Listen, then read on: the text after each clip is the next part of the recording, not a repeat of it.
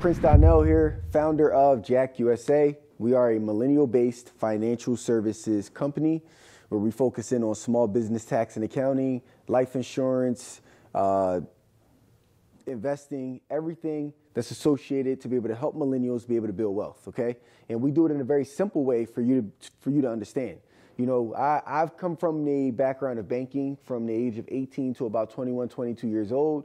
And these are old institutions, right, who teach a lot of old logic and a lot of old information. I mean, I've gotten denied a bank loan from banks, and I have like a 750 plus credit score. But then I would get approved from newer type of institutions like Stripe and PayPal. So that shows that times are changing. You know, people are moving away from conventional institutions, and they want to learn, you know, the new ways of financial building, wealth building in a way that they can understand. And one of those ways for you to understand that is through life insurance, okay? So I know you've heard a lot of things about life insurance. Some people may have confused it. Some people may have talked about term life and permanent life and which one is better. That's not what I'm going to go over here with you today. I'm going to break down in very simple terms what life insurance is, how it can impact you, and how it is associated with your wealth building as a millennial. And I'm going to do it in an easy way for you to understand. By the way, I'm a licensed agent across all 50 states. So I've been licensed for almost 10 years now. I have an agency called Jack Life Insurance where we help millennials get life insurance, and we structure the policies the right way that fit your goals so you can be able to ensure that your wealth is protected and that your children, your family, your businesses, your heirs, all your investments, all of those things are protected. So that's what we're going to talk about today. So this is the best explanation of life insurance and inheritance, what I believe, okay? So let's go ahead and get this thing started. So with that, what does life insurance mean? I'm going to break it down as L-I-F-E, okay? Life insurance is leaving. L is for leaving. I is for inheritance, right? I is for inheritance. F is for, and E is everyone. So life insurance stands for leaving inheritance for everyone, okay? That's the basic concept of life insurance.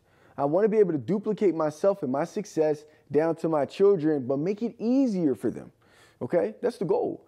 Or, you know, my family, whomever it is, right? Wife, husband, kids, family, your assets, right? You want to be able to protect your assets. You want to be able to protect your children, make it easier for them, right? What if I could transfer, you know, $1 million death benefit down to my children tax-free for them to now have a leg up further than I've had growing up. You know, when I came up, my parents didn't teach me much about the life insurance space. My families, we didn't even have really conversations about death, right?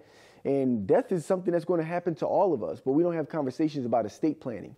These are all things that are important for us as millennials to understand, and that's what life insurance is, leaving inheritance for everyone. But today, we're going to be speaking about one word in particular that I think is most important for us to understand as millennials.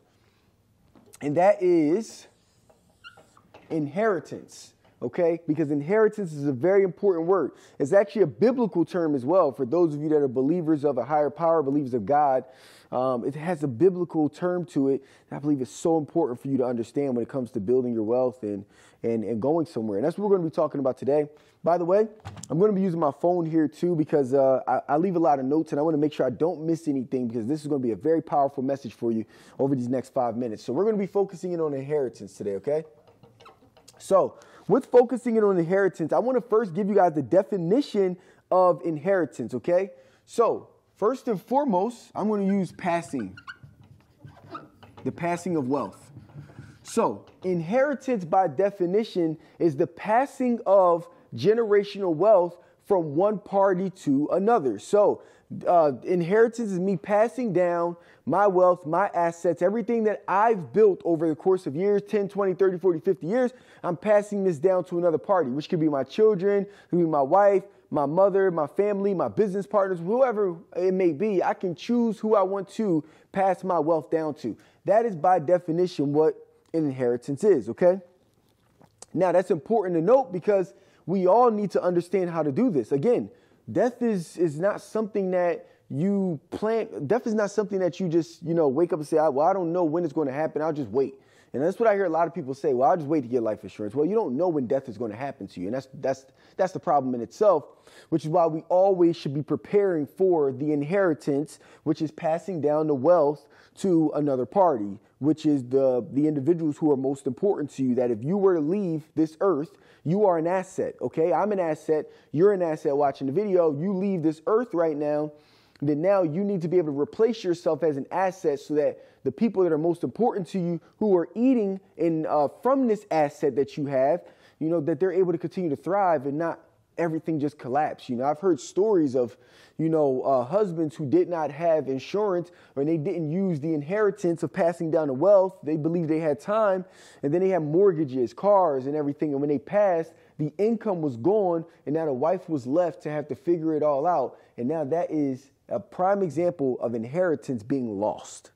And that's what we don't want as millennials, right? That's the goal of what I'm teaching here today. So inheritance is the passing of wealth. But let's go ahead and break down the Latin root word of inheritance, okay? And that's what we're going to get into here because this has a very important meaning to it. The Latin root word for inheritance, and my diction may be off when saying this. The Latin root word for inheritance is inheritare, okay? That is the Latin root word for inheritance. Now let's break down what inheritare means. Inheritare means to appoint someone as an heir, okay? That's what inheritare means, to appoint someone as an heir. So technically an inheritance is the passing of wealth, but the Latin root is to appoint someone as an heir. That's what an inheritance is, right? I'm appointing this individual to be the heir to my throne, to my assets, to everything that are involved, or multiple people can be heirs, right? Multiple that I'm actually passing down my assets to. So that brings me to the point of, what is an heir? So you're like, okay, Don, I understand inheritance. I understand why it's important. What is an heir now? Why is an heir important? Okay, so let's break down the heir. So an heir, H-E-I-R, an heir is someone who is legally entitled to your assets. And I'm going to underline entitled because we'll get there in a second. So an heir is someone who's legally entitled to your assets. That is someone that you are appointing and saying that in the event that something were to happen to me and when I pass, right? This is the person who's legally entitled to my house. That person is legally entitled to all of the money that's in my brokerage account. This person is legally entitled to all of the business. This person is legally entitled to all of the real estate properties, right? Now you may have multiple heirs who are legally entitled to different parts of your wealth and the different assets that you have available to you, okay? So this is why you have to appoint heirs. Because if you don't appoint heirs, then what ends up happening is that the state steps in, and then they're going to go through this entire process called probate, and you don't want that because then they're going to now choose who the heirs are going to be and say, hey, this person gets that person gets that, and they're going to take a lot of money from your estate because of this, because they're going to perform the task for you, and now that's no way to leave an inheritance by allowing the state to be able to choose how your actual wealth that you've built over the course of years, all the work that you've done, they now get to choose how the inheritance is distributed. That's not good, okay? So that's why heirs are important and why our inheritance is key, right? You following me right now? Great. So I underlined the term legally entitled to your assets because entitled is a very important word to understand and where we're going here in this story, okay? So I'm going to go ahead and I'm going to give you guys the definition of entitled, right? Entitled is someone who believes he or she is deserving of privilege. And if y'all see anything misspelled here, I'm sorry. I'm just a guy that knows finances. I don't necessarily know grammar, okay? So someone who is entitled is one who believes he or she is deserving of privilege, okay? Now, this is important because for someone to believe that they're deserving of privilege, that shows me, let's just take it back a little bit. we've met people before who like are entitled, okay? And we're like, man, you're such an entitled person. And we know that entitled is a mindset, right? That the individual who believes they're entitled, in their mind, they believe they are worthy of something, right? They believe they're worthy of something. When they step inside of a room, they feel entitled. They believe they are worthy of that, right? That, as an example, a king walks inside of a room, he believes he's entitled to that chair. He's like, that's my chair. I'm the king. I deserve that. I am worthy of that, right? In fact, if you look over in other countries, I'm in the U.S., you look at other countries, let's talk about the Queen. Let's talk about the entire monarchy that they have in England, right? They believe that they are deserving of being a royal family, that they have royal blood, okay? That is the mindset that is in place. That is the entitlement that they have and that their offsprings have when it comes to this, right? They are entitled. They believe they are royal people, okay? Whether you believe that to be true or not, they believe it, okay? And now that they believe it, everybody agrees with it. And, you know, so that ain't the point of the video today. We get deeper in that later on. But here she believes that they are deserving of privilege. So basically what this means is that when you set up your inheritance the right way, okay, and you're passing down generational wealth to your heirs, okay, that you are choosing now, the individuals who are entitled, who believe that they are deserving of privilege now, you are putting a mindset inside, you're developing a mindset in your children and the individuals around you that they are deserving of generational wealth. So in fact, when you're setting up life insurance or other vehicles that create generational wealth, you are now preaching to your family, to your children, that they are deserving of this wealth, that they are deserving of amazing things in life, that they are deserving of being able to have a leg up, right? I've been, you know, growing up, I would hear people argue like, oh, well, you know, the only reason why you're further ahead is because your mom and dad had a great job, right? No, we heard that before.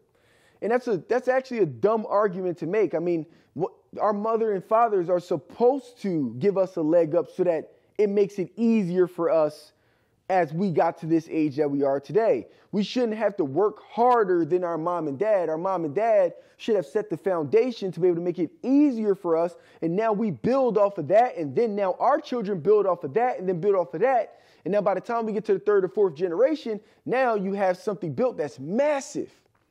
But if everybody has to keep starting over from the beginning, I mean, how do we ever expect to get ahead?